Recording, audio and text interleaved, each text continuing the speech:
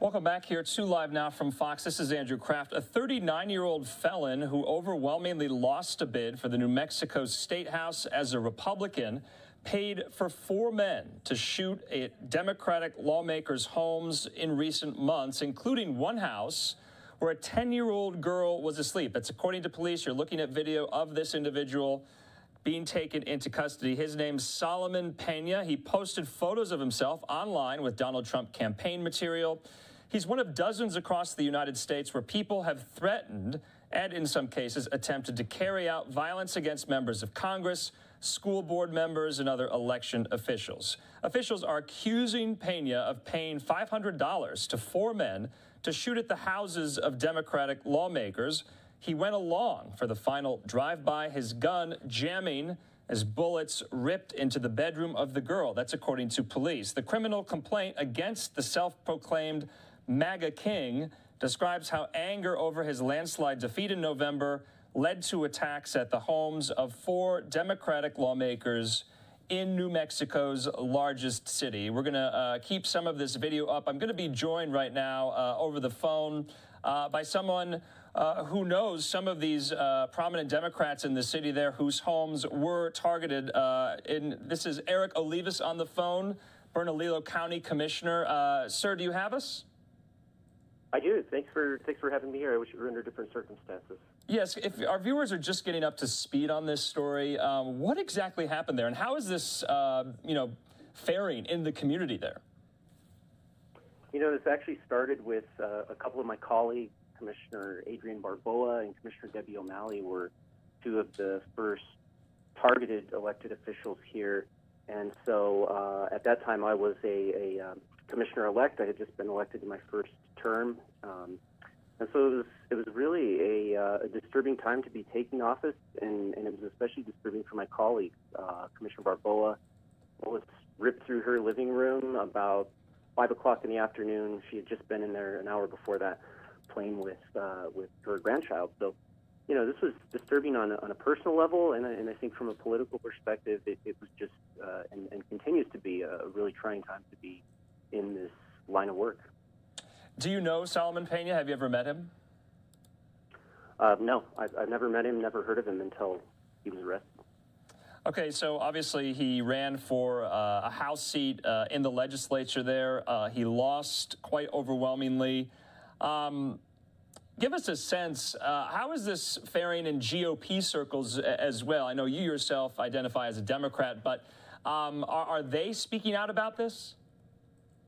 I've actually been really heartened by some of the responses I've seen from the state party and some former elected officials, former Republican elected officials that have condemned this kind of political violence and behavior. And I think that's a positive message. As a Democrat, I think that regardless of what party you're in, I think that we all have to be civil, and we have to settle our political differences through the political system, winning elections and taking votes and implementing policy, not by targeting people with weapons and violence. Yeah, how does the community move past this and move forward? Are they still kind of grappling with the shock of this? I mean, this is, homes of your colleagues who were targeted by this, quote unquote, sore loser. He's now in custody. Have you heard from them? How are they doing? I think people are obviously still in shock. I mean, we had a state senator whose daughter's bedroom had bullet holes through it in the middle of the night. I mean, I don't know how you recover from some of this stuff ever, really, but I think that, I really have a lot of respect for my colleagues that continue to do this work, important work, and I think we all do it for the right reasons, regardless of which party. We're all here to try to make our community a better place and bring our values and our ideals to make our community a better place. So I think that my colleagues are rightly so shattered and shaken and scared, but I think that we're going to continue to soldier on because the work that we do is important work for our community. And Commissioner, do you have any more, pieces of information you want to know, what led authorities to this? What questions do you still have about this story? In general, I'm just really pleased that our law enforcement partners work so well together. We use technology, we use partnerships between our county and our city, our state, and our federal partners. So really, I'm very heartened by the fact that we saw such a robust and strong response here, and a good example of cooperation. And I really just hope that our law enforcement partners continue to be supported and continue to work together in other efforts to tackle crime across our community. All right, sir, we appreciate your time, and we'll keep in touch if there are any more developments in this case. Bernalillo County Commissioner Eric Olivas, we appreciate it. We'll talk again. Thanks so much. Thank you. Good night. Okay, and right now, though, we do want to play a press conference for you from law enforcement officials in Albuquerque, from the Albuquerque Police Department, announcing this arrest just yesterday. Obviously, to announce a key arrest in the case with the shootings at local elected officials' residences over the past 2 months. I'm going to let Chief Medina kick things off. So I thank everybody for being here today. I want to thank all of our legislators, our county commissioners, and everybody else that has been affected by this for their patience and understanding during this time as we sought justice for them. Earlier today, the Albuquerque Police Department SWAT team took Solomon Pena into custody in reference to these shootings, and it is believed that he is the mastermind that was behind this and that was organizing this. This is a story about partnerships, working together, utilizing technology that got us the results that we needed in order to clear this case. We talked about it last week. One subject had been taken into custody. That subject was taken into custody approximately 1 hour after the shooting at Senator Lopez's home. It was unknown that this individual was involved in any type of crime. Bernalillo County Sheriff's deputy pulled the individual over, took him into custody, and tagged a firearm into custody. And that's where the technology and the advancements and our partnership with alcohol, tobacco, and firearm, ATF, come into play. It was within days that we got a hit that that firearm recovered that day matched the firearm that was used in the Lopez shooting. I also want to thank the field officer who quickly put those shell casings that they found on the street into an evidence bag, tagged it in, and got it to the evidence lab that enabled us to move forward. Over the course of the last couple of weeks, the investigation went forward, and Deputy Commander Hartsock will be giving some details to the exact way that it all rolled out. But I want to thank our partners at the FBI. Want to thank New Mexico State Police for their assistance, especially today with the SWAT situation, and their assistance from their SWAT team. Bernalillo County Sheriff's Department for that first initial traffic stop and also helping us with dignitary protection over the past few weeks. And the U.S. Attorney's Office and the DA's office who were there every step of the way, making sure that we had everything we could to charge these individuals. I'll let Acting Commander Hartsock get a little bit into the details, but very grateful that we were able to get this individual into custody and that we were able to hopefully bring a little bit of relief to those that were affected and all of our lawmakers, especially with the state legislature starting tomorrow. So thank you.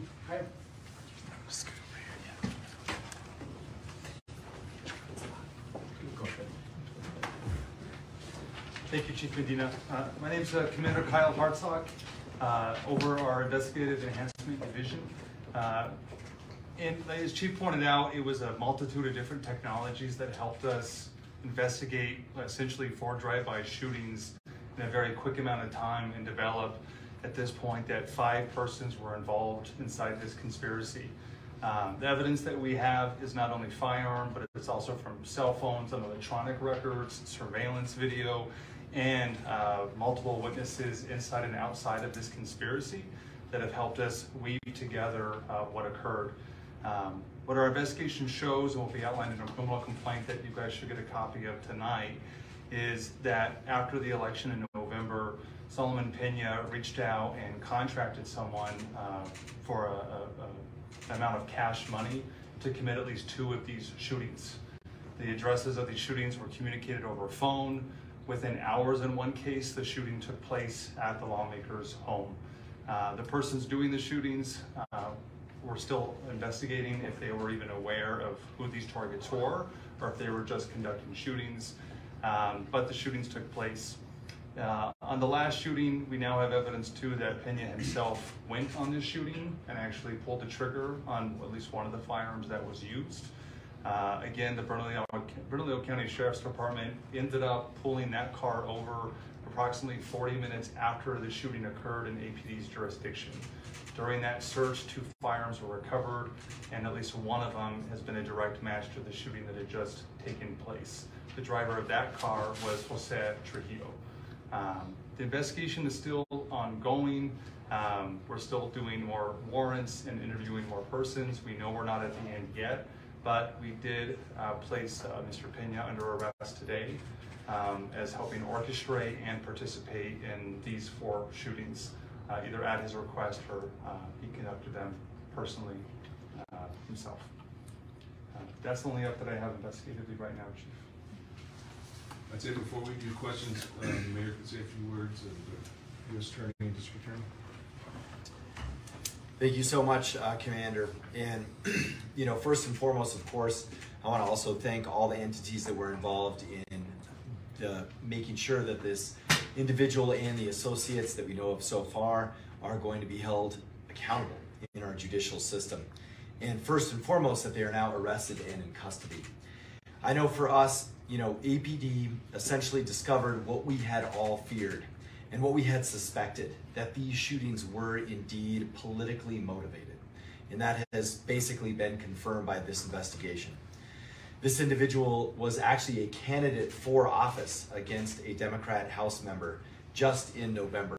And so you'll have all the information available on him. But this situation today, I think, obviously points out that these shootings were orchestrated. They were dangerous attacks, not only to these individuals, which is personally the most terrifying for them, but fundamentally also to democracy. That is why this is so terrible. This type of radicalism is a threat to our nation, and it has made its way to our doorstep right here in Albuquerque, New Mexico. But I know here we are going to push back, and we will not allow this to cross the threshold. Today, APD and our partners in law enforcement have helped restore safety by apprehending these dangerous criminals. And we're grateful for their work and the partnering agencies who were able to do this, and also for the technology investments that help us put this case together in very short order. I want to thank them all for working around the clock and also for being able to give a sense of security to our legislators and to our community as the session starts tomorrow. I hope personally too our legislators can breathe a sigh of relief. They can go back to focusing on the legislative session. I also know that fundamentally, at the end of the day, this was about a right-wing radical, an election denier who was arrested today, and someone who did the worst imaginable thing you can do when you have a political disagreement, which is turn that to violence. That should never be the case. Differences of fundamentals in democracy are going to happen. Disagreements take place. We know we don't always agree with our elected officials, but that should never, ever lead to violence. And here in Albuquerque today, at least we are holding these individuals accountable for doing just that. With that, Gilbert, I'll hand it back to you. Thank you. Yeah. Or over to you guys. Are you asking?